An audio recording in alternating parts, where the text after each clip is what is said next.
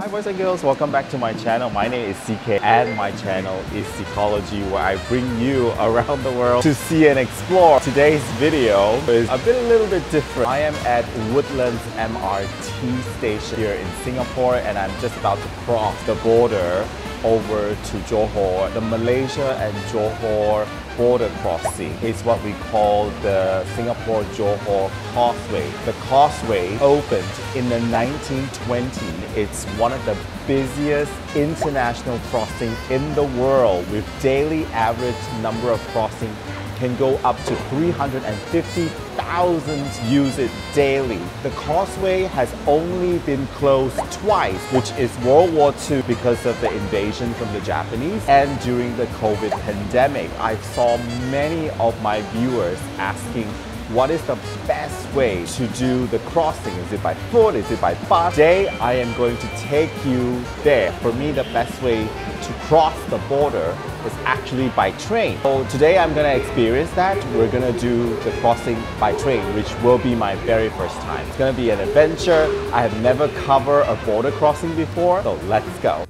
Now the first step to get train ticket is through KTM. They are the one who offer the service between Johor and Singapore, and the service is called the Tebrau Shuttle. There are two ways to get the tickets. One, you can download their apps KTMB, and also on the website, which I prefer to do. And once you're on the website, go to the top third link that says Tebrau Shuttle and click on it. After that, pick on the direction you're traveling to between Johor Bahru Central and Woodlands CIQ, including your travel dates, one way or return, and the number of packs. You will then be directed to the schedule of the train, which lists the time of each train departing from that location you picked. The first train usually departs 8:30 from Singapore, and the last train usually leaves about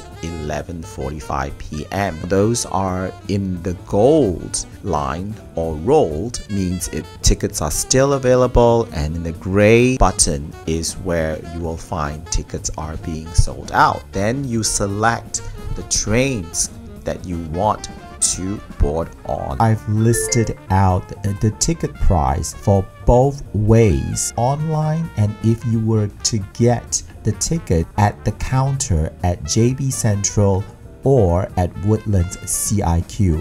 Now again, I do not advise you to get the tickets in the counter, because the ticket might be sold out. And again, it is much easier to get your ticket online.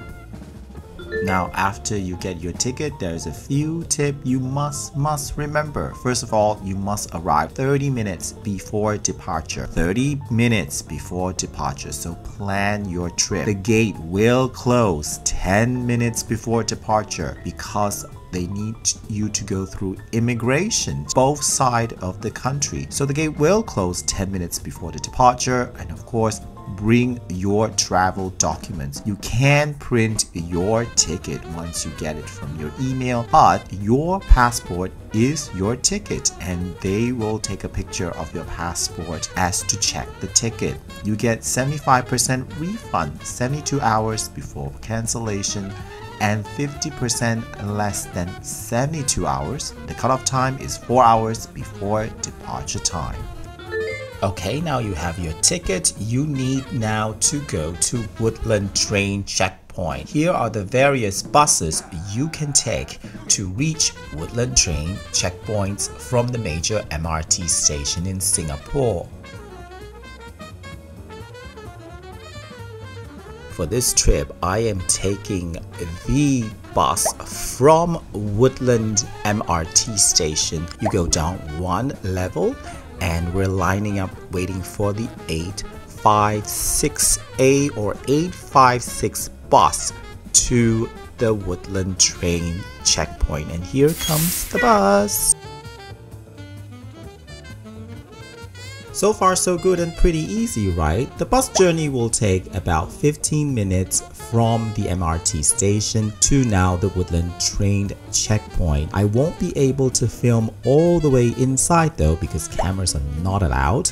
but I will walk you through the checkpoint, and now I tell you why I think the train is the best way to go to Johor Bahru Central. The number one reason is that the train has their own immigration counter, so you actually cleared two countries' immigration in one go from your departing point. And because they have their own immigration line and counter, you don't have to compete with the public when it comes to lining up and going through immigration. The train will always wait for the last person to clear immigration before departing. Now here is where they will take your pictures for the ticket checking, and once you pass that ticket checking, it's just off to the train you go. Now this is my first time taking the Tebrau shuttle, and I must say the train is actually quite comfortable.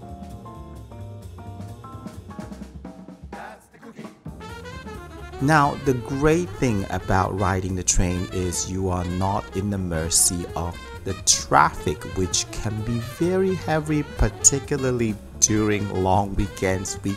I mean, whatever it is, the Causeway is 24/7 unpredictable with the traffic going back and forth Malaysia and Singapore. But by riding the train, the whole journey takes just 5 minutes. Yes, just 5 minutes. And with our own train tracks, you can just relax and enjoy your journey all the way to Malaysia. Malaysia, here I come.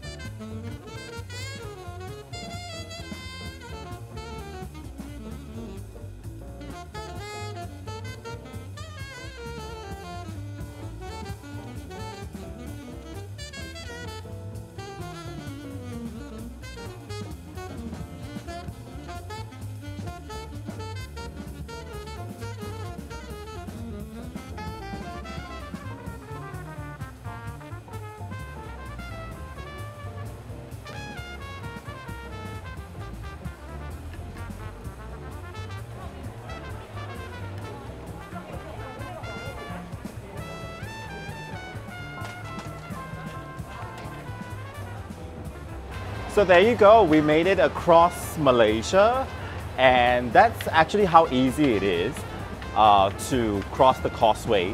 It is the long weekend here in both sides of Malaysia and Singapore, but we crossed it in like no time, like 20 minutes. So that's it, that's my video, and that is the best way, really, seriously. I've asked everyone, and that is the best way you can go across the Causeway. And especially now we're in the high season of traveling. It took me really less than half an hour to clear everything. And hopefully with this video, you will know now the best way to get across the Causeway. Thank you for watching. Please subscribe and like and share. And I will see you in my next video. Welcome to Malaysia! Bye from the Malaysia side of the Causeway. Bye!